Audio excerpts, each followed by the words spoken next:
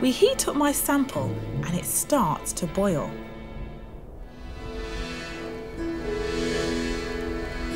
The water at the surface boils off. It evaporates. But look what's left behind. Salt. The salt's dissolved in the water. The underground water is in fact a salt solution or brine, totally undrinkable. But how did all the salt get here in the first place? We set off to find some evidence. Okay, Phil, where are we now? We're about 300 meters above the Bonneville Salt Flats. 300 meters? Yes, we're walking on a shoreline. A shoreline up here? Yes, this is the shoreline of the ancient Lake Bonneville. You mean all of this used to be underwater?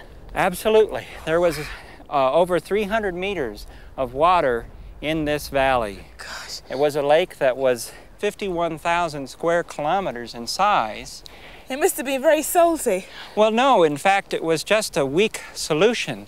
It had just a little small amount of salt dissolved in it. Right. It was just about fresh water. Right, okay. The lake evaporated over a period of 3,000 years and left the salt behind. Just like in our beaker. Exactly. Right. The underground brine is a much stronger solution than the ancient lake. About this much salt dissolved in every litre of water. But however strong the solution, when the salt dissolves, the water becomes clear.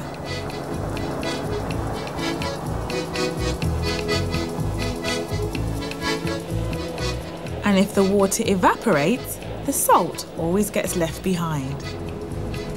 What if all the water from the sea evaporated? How much salt would be left? There would be 120 meters of salt left behind over the entire world.